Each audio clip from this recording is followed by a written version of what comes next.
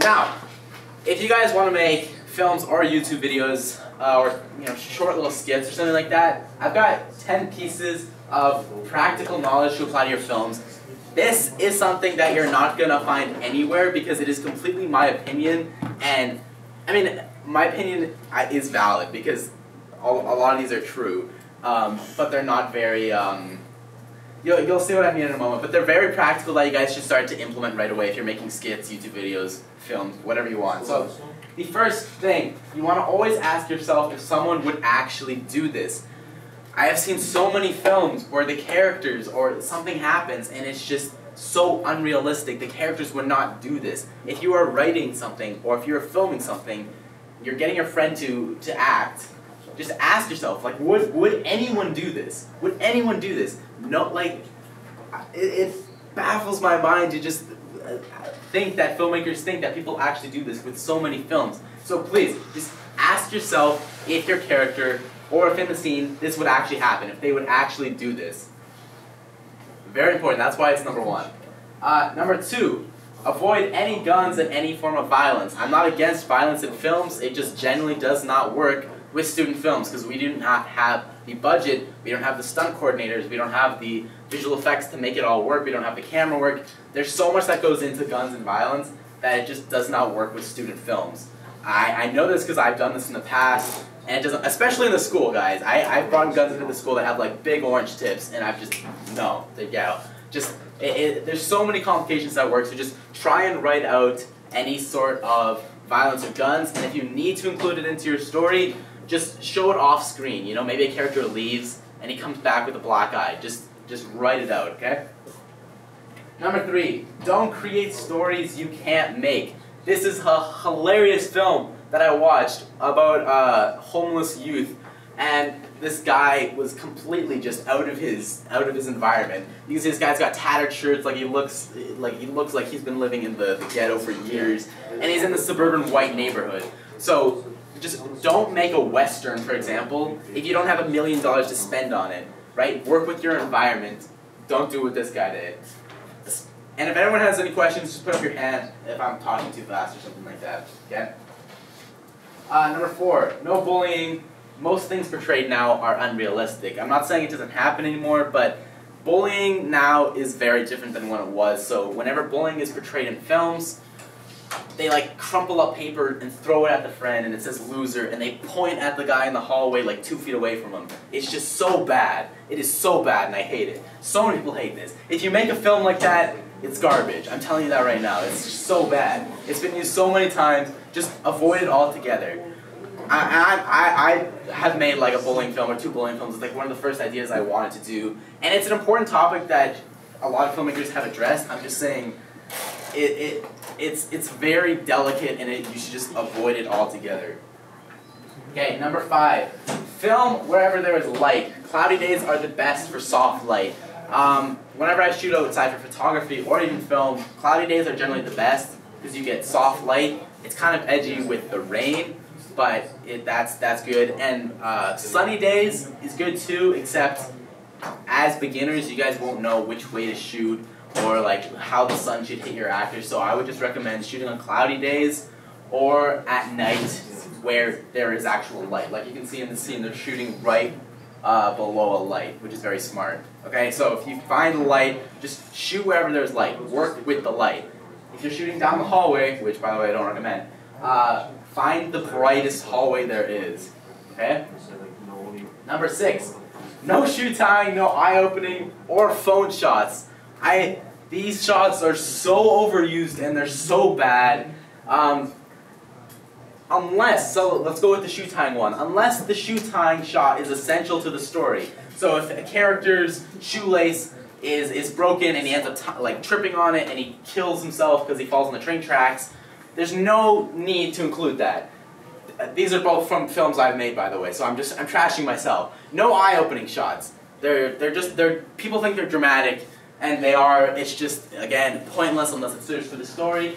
And phone shots. No one wants to look at your 2-inch screen texting your friend that you're being bullied or something like that. It's bad. Don't do it. Just find a way around it. Again, all my personal opinion, I'm just telling you as an experienced filmmaker, just avoid these things. So what an opening shot of an alarm clock going on. Oh, yeah. Opening shots of alarm, that's a whole nother ballpark, guys. Do not start your films, please, with alarm clocks. Opening, I should have included that. That is so overdone, it's just bad. Just start where there's action. We don't need to see your character waking up, brushing his teeth, tying his shoes, opening his eyes, going on his phone. Avoid all that. Okay, number 7, no self-discovery films or roaming films. This is another one of my films here. If your character's just roaming, doing nothing for the story, write it out. And a lot of the themes that people choose, which we talked about earlier, is, you know, one tries to find himself. Who am I in this world? Like, how do I work into all this? It's terrible. It's bad. Don't do that. Because not only is it overused, it's very boring to watch. If you are a very experienced writer and storyteller, you could do this. It's just, as a beginner, so many people do this. I would recommend not to. Again, these are all recommendations. Number 8, I would encourage dialogue. Dialogue, if you don't know, is just characters speaking to each other in a scene. I would encourage dialogue if you actually have actors that can act. So, a lot of student filmmakers are smart enough to realize that they don't have anyone who can act, so they write out dialogue. But I, myself, and a lot of other people, are big fans of dialogue because it can move the scene forward really quickly, and it can be a lot more interesting. But if you don't have actors that can portray the dialogue correctly and realistically, then I would just recommend not doing it, okay? Second last one, spend the majority of your time and effort on script and story. So we already talked about this, guys. Does anyone know what movie this is from? Blair Witch. Yes, Blair Witch. It's a very famous movie that I recommend everyone go watch because it's like a case study. It's a horror movie, all shot on this very bad like VHS camera. The sound's okay, the video's terrible, everything's about it bad, except, I mean, the acting's good. The story is amazing and so captivating that it draws you in so well, and that's what makes this film amazing. They spent $10,000 on the budget, they made like $200 million. Because of the story, guys. That's why how important story is. Another example of this. Does anyone know Sundance Film Festival? It's like one of the biggest film festivals in the world. I'm pretty sure a couple of years ago, the winners of the film festival, they shot their entire film on a phone. So, again, it's not important what you shoot on or how long you take to edit it. It's all about story and script. Spend most of your time doing that. And then the last tip I can give here is that you should use your resources to add production value. Choose locations wisely. So these are all screenshots from films I have made. This is in McDonald's. This is in an abandoned warehouse with graffiti on the wall, and this is in an office space. These are all free. I found these locations with my connections, my friends. I literally talked to my mom, like, can I film in your work? I talked to, I emailed the manager of McDonald's. I was like, yo, can I just come here late at night? They're like, sure.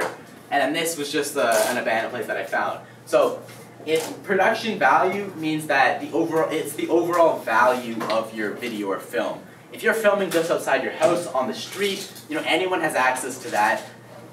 When you film somewhere that's completely common, your story has to be amazing to make the viewer interested. If you film somewhere like this, the viewer is already going to be interested because they're not used to seeing something like this. Anyone have questions on anything that I just mentioned at all? Nothing. One thing I'll add on to that even is in video production we do lots of little short films, and some people film everything out in the hallways. Yeah. And it becomes bland and repetitive. Yeah. And as soon as they go out to Fort Langley or yeah, Forest, that's another thing I want to touch on. If you're filming in the hallway, or if you're filming, if you have to film somewhere like in the hallway or outside your house, make sure that it's motivated by the story. So the only reason I would ever film in our high school is because I'm writing a high school story, that it has to be in a high school. If you're doing anything else, wouldn't recommend it, right? So here are some resources that I would recommend you guys take a picture of if you're interested in creating stories, making better stories. These are all YouTube channels. This is my channel that I've made some videos on. This video, if anyone likes watching movies, how many people enjoy watching movies? Okay, that's more than I thought. Yeah, there's a lot of people watching movies. This video is called 120 Years of Cinema. You watch it in Video Production 11. Basically, it shows all the movies, or like the evolution of movies from 1900 to present day.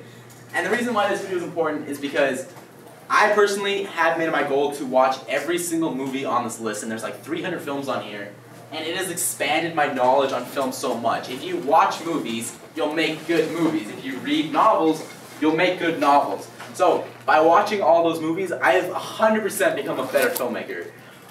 So I recommend you guys check out that video. There's a list to all the films in the video. You can watch some of them because they are all amazing films. They are not just pulled out of the water. They are amazing films.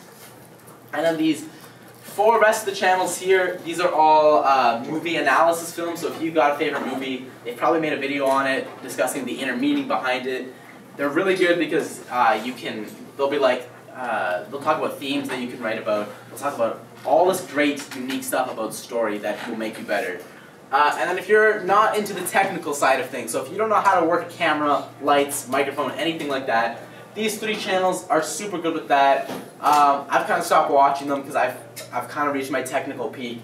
But Film Riot, Rocket Jump Film School, DSLR Guide, they're great if you want to learn the technical side of stuff. And then the final place is Craigslist, is where you don't know how much time I spend on Craigslist.